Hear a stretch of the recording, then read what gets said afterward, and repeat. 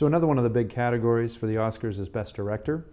We have what I think is a pretty great field of directors with, I think, one pretty significant surprise given some history. What do you think about the director? You know, it is. It's a great group of directors and a lot of good films. Once again, we're looking at a lot of films that are very different and diverse in their content and their direction.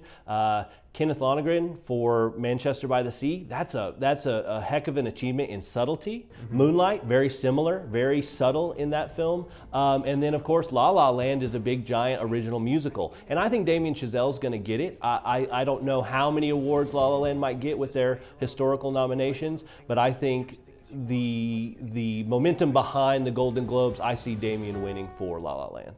I don't think that's a bad bet. I'm going with Barry Jenkins for Moonlight. I just really think that there's a critical mass building behind that film at the perfect moment in this cycle. But the big surprise for me is Mel Gibson in this category, given that he was sort of persona non grata for a number of years in Hollywood, and now here he is with a Best Picture nomination and Best Director. Yeah, you don't know if you want to punish Hollywood or be like, well, at least they forgive. They're a forgiving bunch, because a lot of times directors who have shaky past, Woody Allen, Roman Polanski, they end up back in this thing. And once again, like you mentioned, you have Mel Gibson right back there in the mix. So it is interesting to see. It'll be interesting to see how people react to his just being on that type of platform in today's landscape. Absolutely.